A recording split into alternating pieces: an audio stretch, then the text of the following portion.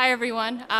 So my name is Rachel Sibley. I'm the automotive QE technical lead for the automotive program at Red Hat. And here with me is Priyanka Verma, who also works with me on the initiative. So we're going to talk to you today about how to qualify a safe Linux distribution in cars. So a little bit about the agenda. I'll talk about what is the Red Hat in-vehicle operating system and safe Linux, our overall approach to safe Linux, and how we're working towards compliance against the ISO 26262. We'll go into what is the test strategy like, freedom from interference, failure mode and effects analysis, the process aspect of it, and how we're managing the requirements based on Manpages, and test assets and traceability, and the work items that go into that. So what is the in-vehicle operating system? It's a smaller footprint of RHEL. We are inheriting everything from RHEL except the kernel. The kernel is the only package we're rebuilding for hardware enablement.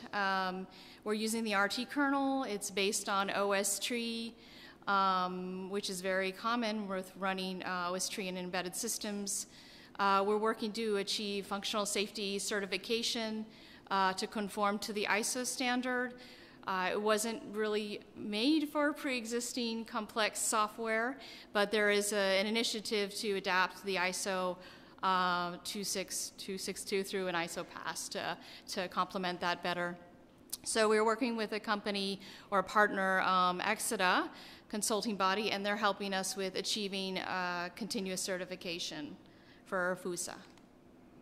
So what is FUSA, or functional safety?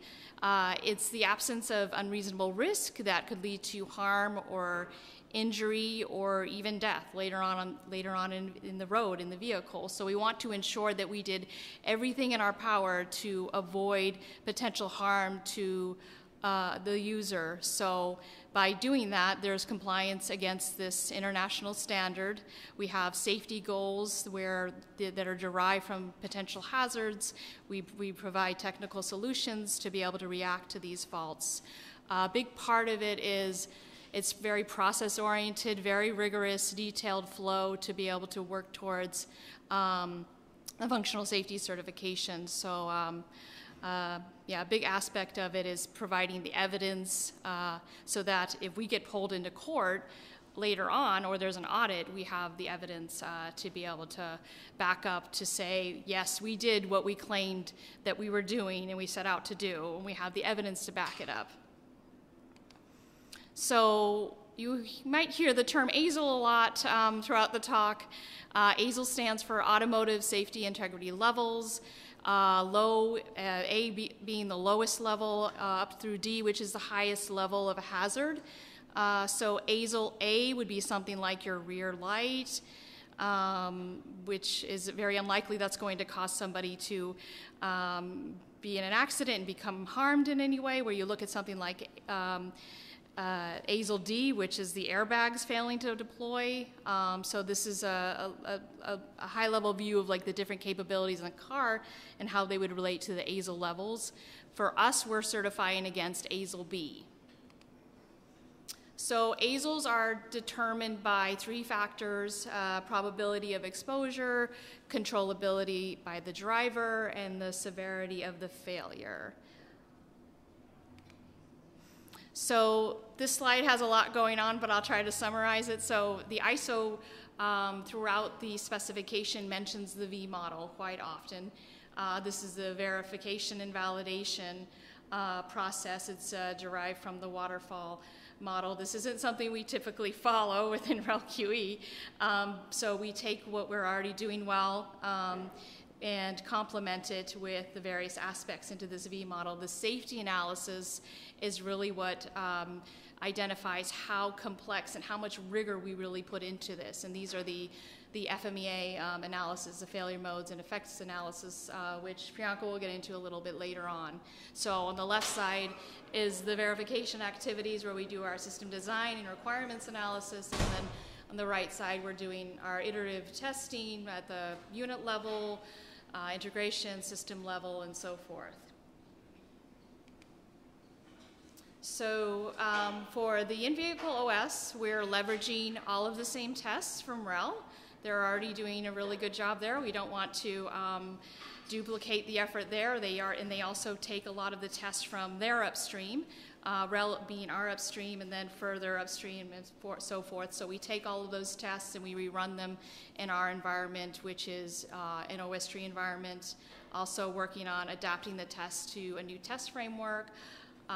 The tests weren't really designed to work against an RPM traditional compose, so there's a little bit of work to work with an OSTree system. So because of the aspect of not being able to write and not using DNF, we're using RPM OSTree and so forth. And then there's additional work to adapt to the test framework to get them to run in our CI systems. So the requirements are derived from the ASIL-B APIs. So for each of these APIs, we needed to derive test cases, have targeted tests that are 100% covering the requirements, which I'll talk about in a little bit. But for where we want to be able to reuse the technologies and tooling within RHEL QE, we don't want to fork their tests, and we don't want to duplicate what they're already doing well and be able to reuse those technologies. So we have two main pipelines where we're running our tests.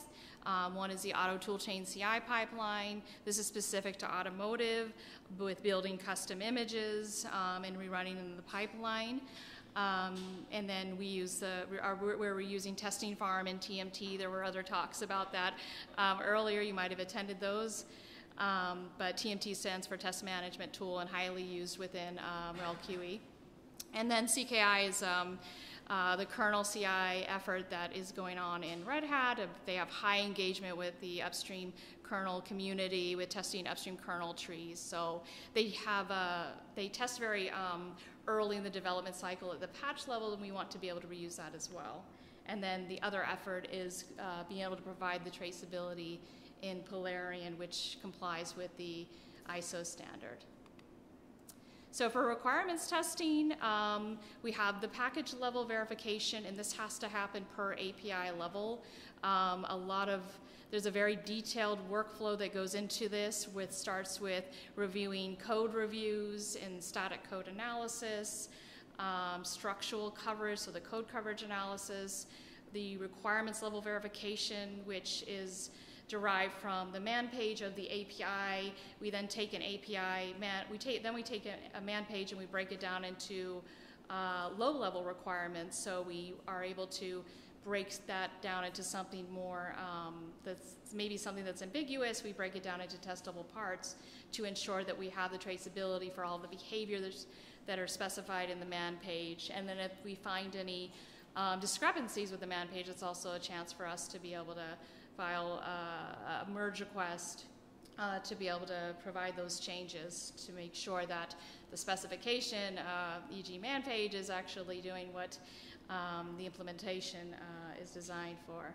So the integration level testing, this comes out of the safety analysis, which I mentioned earlier. So the failure modes, effects and analysis, where there are specific failure modes that are identified within an API and external syscalls and dependencies, and we need to ensure that our existing package level testing is already covering the integration level testing as well.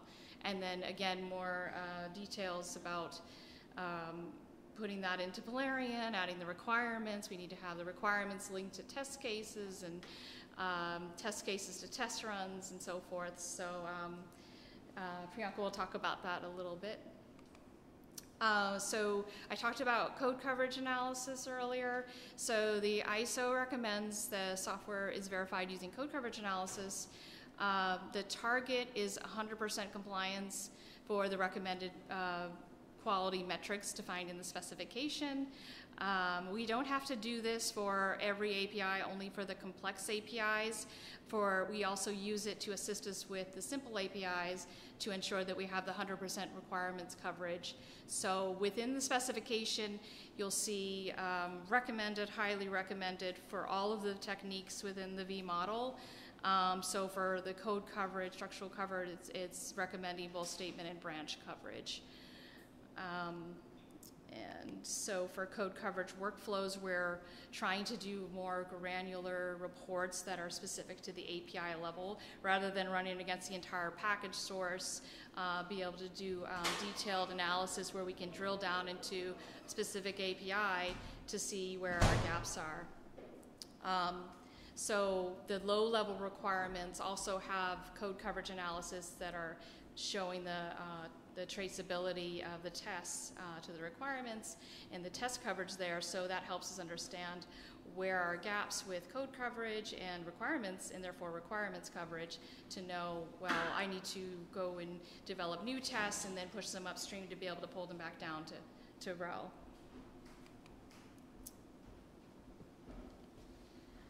So another major aspect of functional safety for road vehicles is freedom from interference. Freedom from interference is about absence of cascading failures. As we can see in the image, the cascading failure is the failure that actually cascades from one element to another. So for example, there was an event that causes a fault in element A, which made the element A fail. And the failure of element A causes the fault in element B, and it fails the element B. So this is a cascading failure. So freedom from interference is majorly about avoiding the cascading failures. So it's also linked to the ASIL, that is, there should be freedom from interference between lower and higher ASILs, or a quality managed level to any ASIL A, B, C, or D. So how do we ensure freedom from interference? First thing, we analyze. So there is DFA, dependent failure analysis. So this covers the cascading failures, which are for the freedom from interference, and then also the common cause failures, which are related to the independence. So common cause failure, as the name suggests, it is due to a common cause that at the same time fails element A and element B. So these failure analysis help us, figure out the failure modes that could lead to the failures, and we try to mitigate those failures. Again, these dependent failure analysis are of two categories. One is deductive analysis, and the another one is inductive analysis. So as Rachel mentioned, that we are targeting ASIL B. So according to the functional safety standard for road vehicles, for ASIL B, it's highly recommended to do inductive analysis, which is FMEA, failure mode and effect analysis. So under this exercise, what we do is we brainstorm and list the failure modes that could be applicable to a particular component, and then further analysis happens where we calculate the risk priority number. So risk priority number is nothing but the multiplication of severity, occurrence, and detectability. So we get that number after the multiplication, and then we have the data for the failure mode. Now comes the chance of mitigating that failure. So we apply technical solutions to mitigate the failure that we have already listed in the FMEA. So after putting that mitigation, again the risk priority number is calculated, and it's checked if it is if it's under the acceptable range or not. And from the mitigations, then finally there is one more way of deriving requirements, that is through failure modes, that comes into picture. Now comes the process aspect. So process aspect is majorly about the evidence and then the traceability. So evidence is that we have to prove that we did what we were supposed to do according to the functional safety standard. We have to prove that we tested a requirement, or we made sure the failure mode was covered with the mitigations, and we followed all the timelines, the fault time tolerance interval, and a lot of more things. So these evidences could be for testing, for QE, it could be our test asset, it could be our test plan, our test specification, and our test reports that tell us when we tested the requirement, how we tested the requirement, what techniques were used, and what methods were used, and what were the results, which tools we used. So we have all the data if we want to retrieve. And along with all the data, this data needs to be traceable. So we should be able to make out which test is for which requirement and which result is for which requirement, whether the failure mode has the right requirement associated to it, or was it tested well, was it 100% tested or partially tested. So that kind of data should be traceable.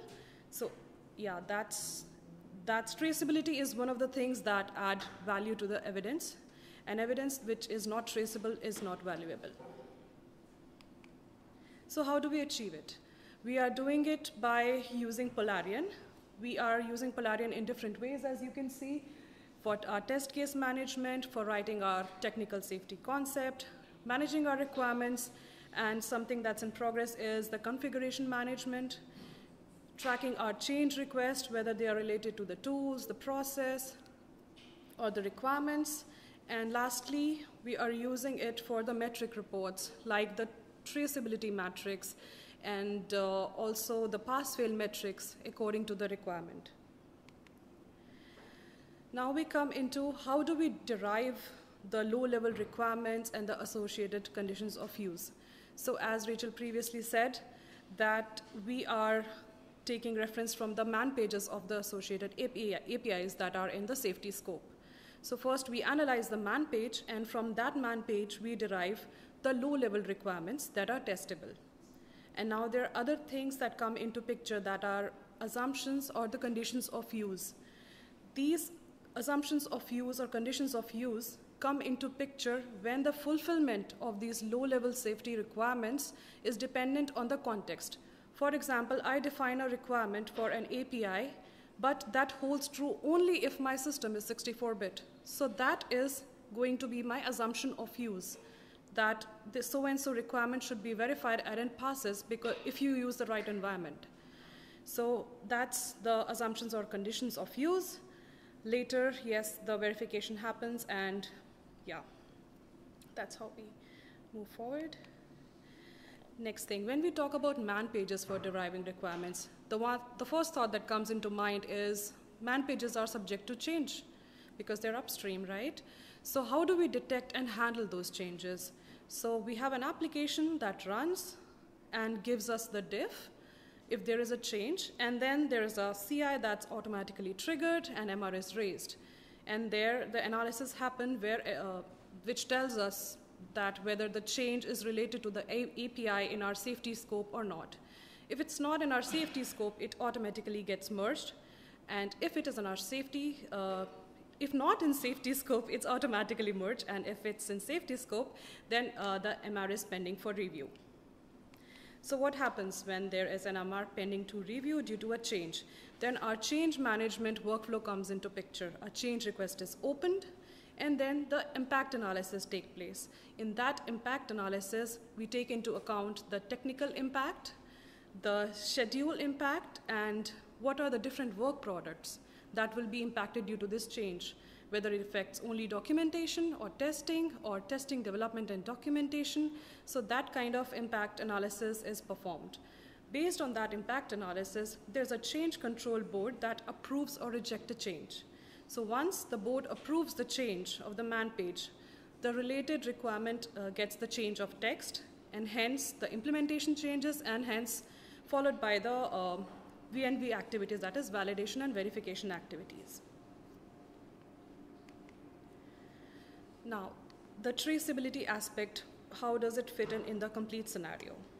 So we have low-level safety requirements, we have failure modes, we have Manpage-based requirements. And for traceability needs, according to the functional safety standard, we need to have bi-directional traceability between the different hierarchical levels of the requirement. For example, if I'm at the lower level requirement, I should be able to trace back to the top level or the parent requirement, and from there I should be able to come back to the related or derived low-level requirement. And hence, the requirement should also be traceable with the test specifications that are verifying that requirement, the test results, and hence the test plans and test report. Basically all of our test assets. And same goes for the failure modes. So our failure modes should also be traceable according to what test plan they were planned in and the test specification, reports, and more. So this is an example traceability report, how it finally looks like. So what you see here at the top level is the Manpage-based requirement, and which is further associated to the low-level requirements that it has, the failure modes, that are in the blue icon over there. And that exclamation mark is for the assumptions or conditions of use. And below that, if you see, there is the low-level requirement associated with the test case. So we see that which test case is verifying which requirement and how the requirements are, related to or bidirectionally traceable to the failure modes. So that's an example. Any questions? Yes, please. Does the standard, it applies to failure modes in software only, or it can apply to failure modes that software can cause in hardware? Yes, actually the standard incorporates at, it is for all three levels, at the software level, the hardware, and the system level, which is software plus hardware. So currently here we are concentrating on the software part for now, and maybe in future if it this life cycle permits, then yeah, hardware and software interfacing HSI. Yes, please. Which tool are you using for the coverage analysis? Is it like GCov or Fidelity? Yeah, GCov. Yep, and GCov-R as well. The question was which tool were you using for code coverage analysis? GCov, GCov-R. Yeah. Yes. Are you going to contribute to tests that are developing to increase the coverage to the different projects? Or? Yeah, a lot of the work that we're doing for the safety scope, like a big part of it is affecting glibc package, for example. So there's a very large upstream test suite that we're rerunning for RHIVOS, and then we're trying to break it apart by the unit level to show the traceability to the specific failure mode or the specific package level test against the API. So new tests are being developed and they're being staged, and we're in coordination with the SMEs about how to be able to upstream those tests to the glibc project, because then RHEL QE can take advantage of that and then pull them back down and rerun them for RHEL as well.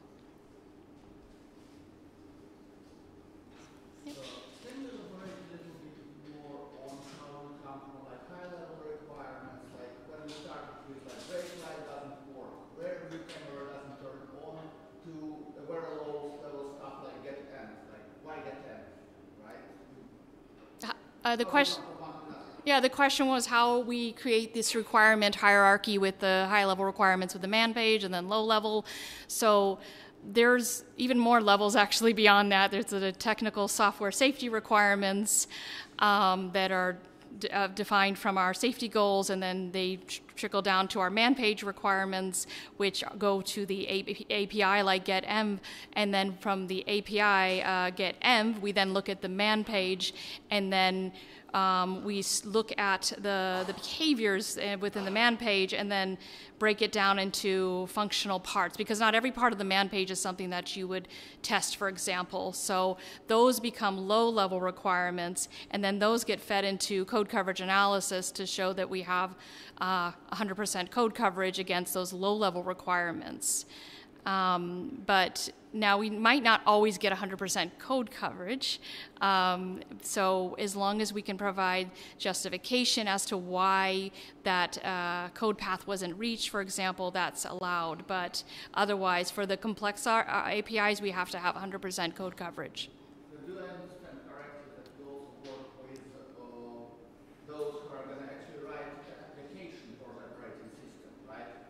Like, the operating system doesn't turn on the brake light. There's going to be some application from someone who does that, or like a rare view application, and you take the requirements from them, basically the list of APIs they're going to use in the operating system, and then these become your like safety. Yeah, where do we get our requirements from? The APIs, which are our Sibley APIs, those come from the OEM. So they provide the list of APIs within the safety scope. Of course, we work with them to influence them and help them guide them about which ones should be in the safety scope. But those specifically, yeah, come from our customer, which is GM, who we're working with right now.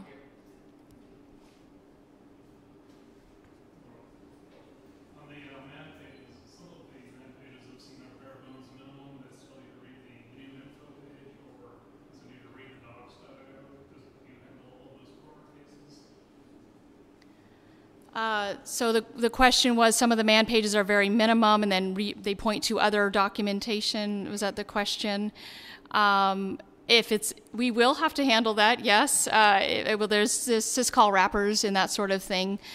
So yeah, that's something that we need to handle, and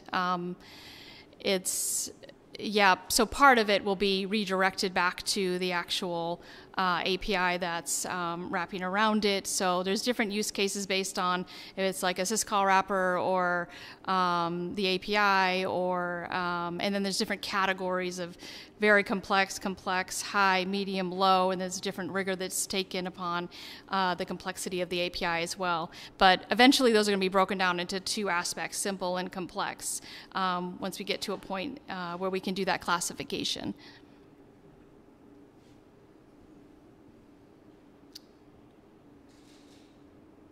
All right, well, thank you very much.